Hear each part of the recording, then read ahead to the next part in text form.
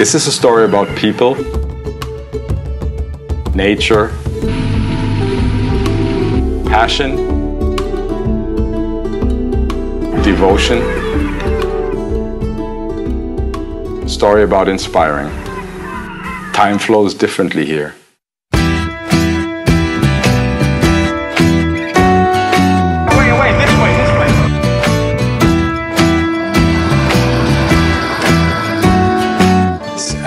You have to be pretty much an all-rounder. You have to get yourself acquainted with all of kind of different things concerning water and temperature and animal behavior.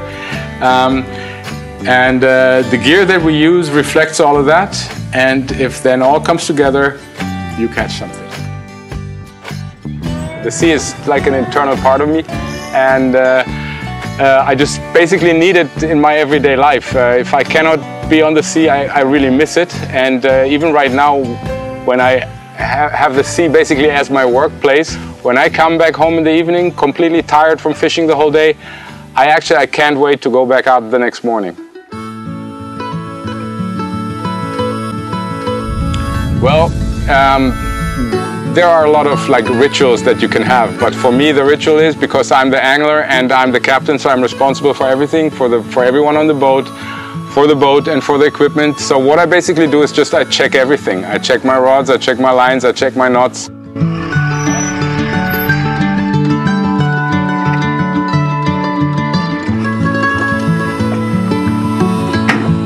I check my batteries, I check all the systems on the boat, and after that's all done, we can go.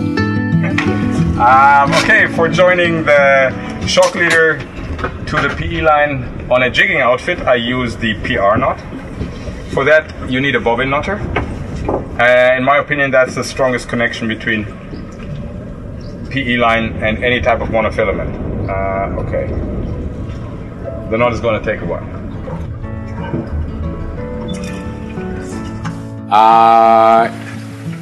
Today, of course, we have a lot of very advanced electronics on the boat that we can use to find fishes. We're coming up to 20 meters. Okay, let's go jig.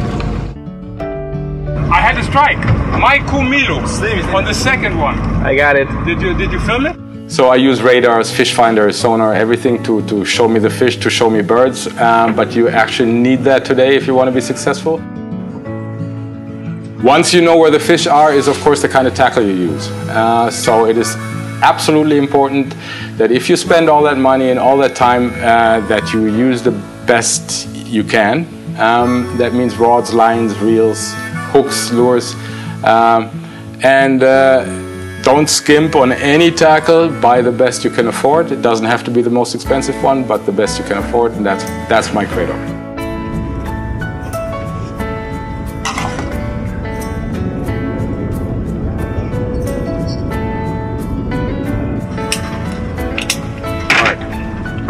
That's the finished knot.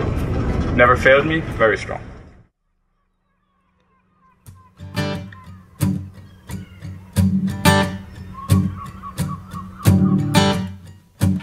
For me, it's actually kind of a family tradition. I started fishing with my father.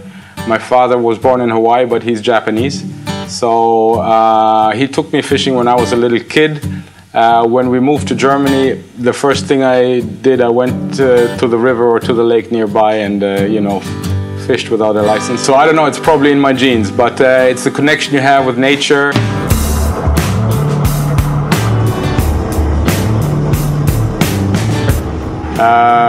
It's not just about catching the fish, it's just being there and looking at the water, be it freshwater or saltwater, and just basically becoming one with the whole thing.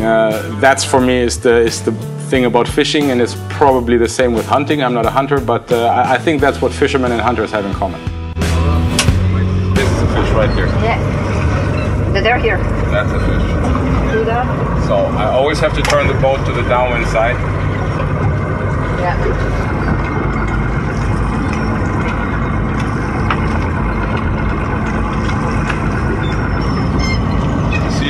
See all the scales in the water? Look at that. Yeah. That's all what's falling out of the net. Look, there's fish under here. Film the sonar, this is tune, to su tune che grejo gor. See, they're coming up, they're all coming up.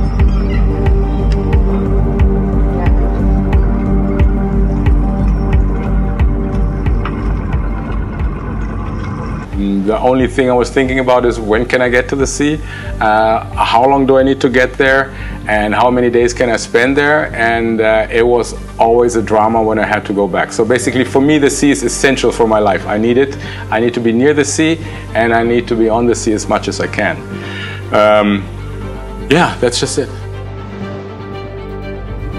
Right in the top. I got it! Away, away, away, this way, this way. Yeah. Okay, now turn the boat around, turn the boat around. Turn it around and follow the fish. Come on, come on, come on, come on, come on. Fast, Mike, turn it, tight circle, watch the other boats. Come on.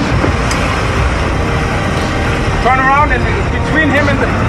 I will go, Mark. Now this way. I'm going with you, I'm just watching the boats and I'm doing it. Come on, come on.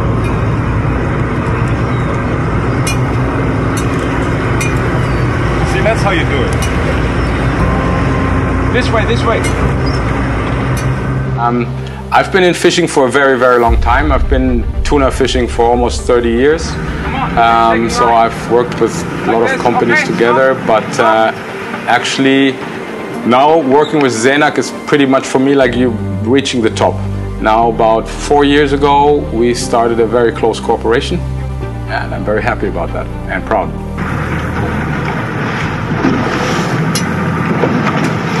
Are we good? Yeah, but the fish is taking line again. I know it's going to be a big one.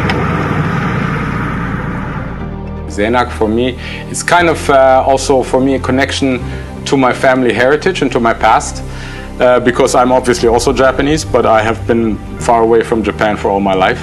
But the values and the craftsmanship and the spirit that goes into every product, I think you only have that in Japanese products, and that's why for me it is something very special to work with them.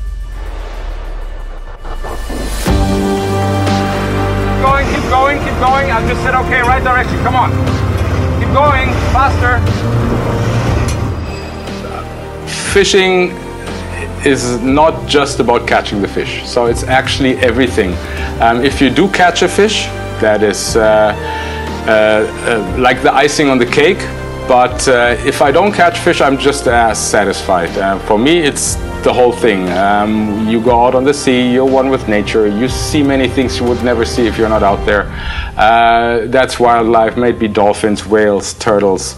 You see fish boiling on the surface, you see tunas jumping, you see sharks circling the boat. So even if you don't catch necessarily every day, it is still a very nice experience, and that's about it. If I do catch, I mean I do want to catch, and if I do catch, that just means that my strategy was right, and that's even better. All the line we got is going.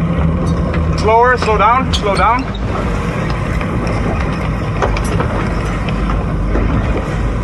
Get the line back from the fish. Woo! 99.9% of all fishing companies on the world have outsourced the blank manufacturing to China, to cheaper countries. Not ZENAQ, they make every blank in-house. That's why their blanks have a very, very special action, and they do listen to their field staff, people like me and many other guys that they have around the world who have a very, very, very broad knowledge and experience in fishing. They actually listen to those people, and because they have their own factory, they can react to all the input we give them is very short, and that's why, in my opinion, they build the best rods on the market.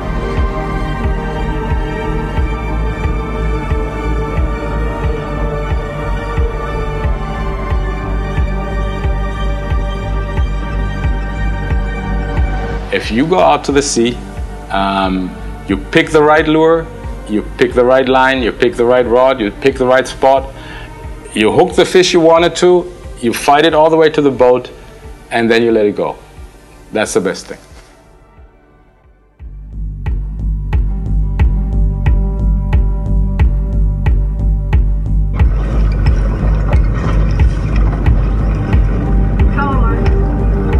the hard part hasn't even started. Maya, look at the line and follow it. Maya, look where the line is going. This way, come on. I was just looking where. Okay, now forward. Come on, come on, come on. That's the question is too simple because it depends what kind of fishing. This way, Okay, there's many styles of fishing that are solo games. Okay, the fish we caught was a team game, obviously.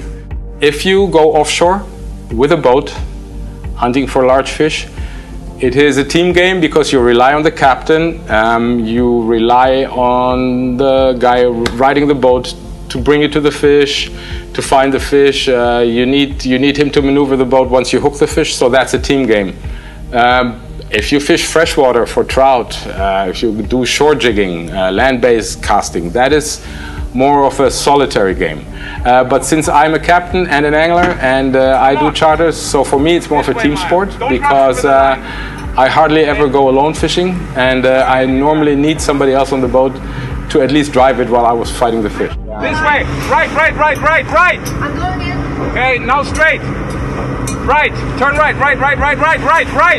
Neutral. Now the hard part is starting. If you look at me, I'm not the biggest of guys. It's technique. You need the right tools, of course, and in this case we can talk about ZENAQ rods again, who use the most advanced material.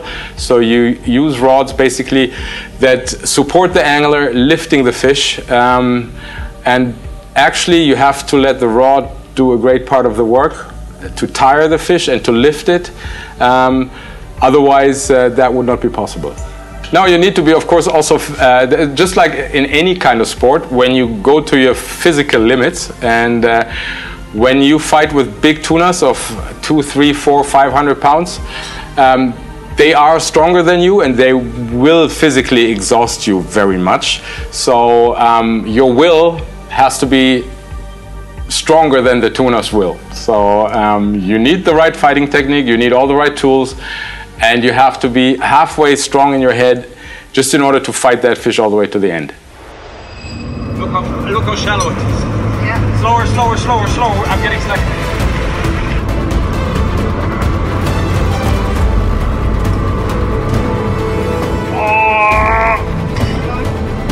Inch by inch.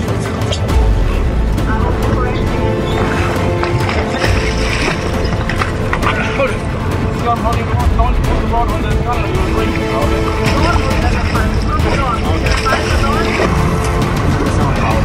Neutral? Yeah. I don't know if he's swimming. But he's swimming on its side, I can feel it on the rod. Come on, turn the bow more. More? Yeah.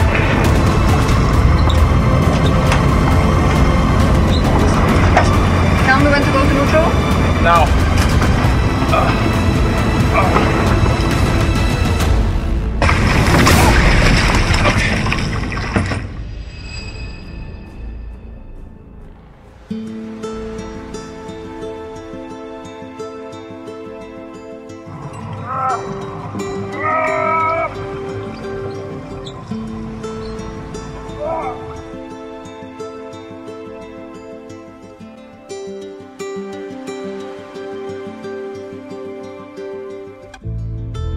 Put it on again, put it on.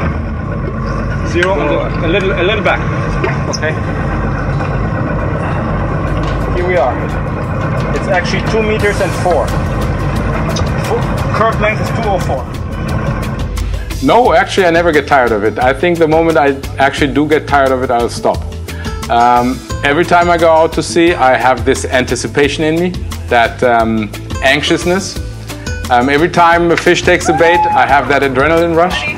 I don't think I will ever get tired of it.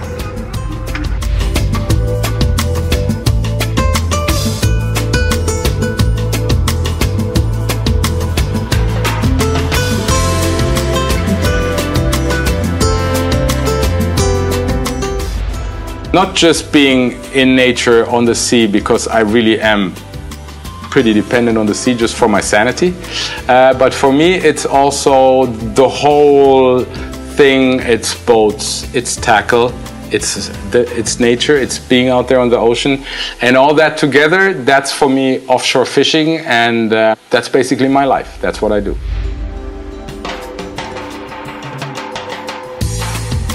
I remember my first tuna, of course, that I caught here in the Adriatic Sea. That was the year 1996. That was a very good moment for me. I remember my first broadbill swordfish. That was in the year 1995 on the Azores.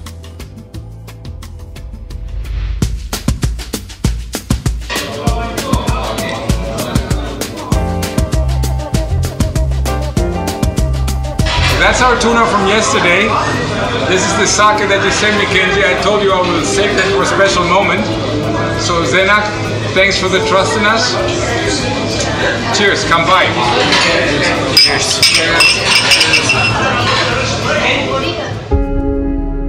No, we're all fishermen. That means we have one thing in common.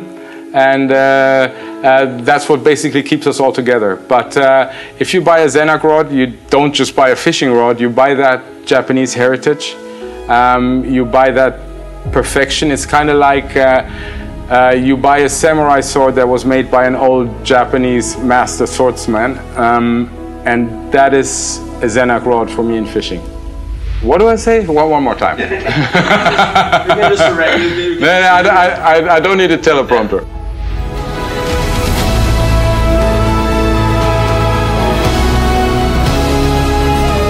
And it is far from being boring. It is actually one of the most exciting things you can do.